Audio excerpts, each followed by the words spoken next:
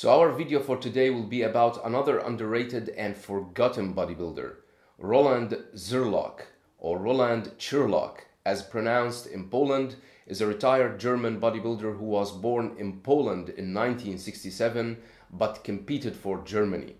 He stands 5 feet and 8 inches tall, which is equal to 173 centimeters, and weighs around 230 pounds, which is equal to 104 kilograms.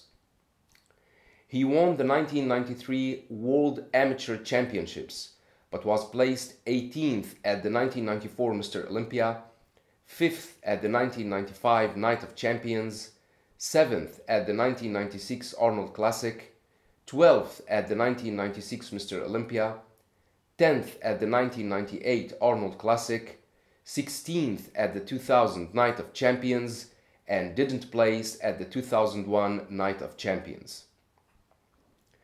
Although he didn't used to place well at the top contests, yet he had among the greatest chest muscles in the sport. His most muscular pose used to show how complete and ripped his chest and shoulders were. I think his most muscular cannot be matched by many until today. Some recent pictures show that he is still working out and in a great shape, and his chest is still looking amazing. At the 1996 Arnold Classic, where he was placed 7th, Arnold admired his massive shoulders, chest, arms, and small waist, and expected him to be a champion in the future.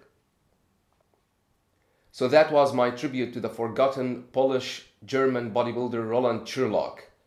Don't forget to subscribe, share, and like. Thanks for watching, and have a nice one.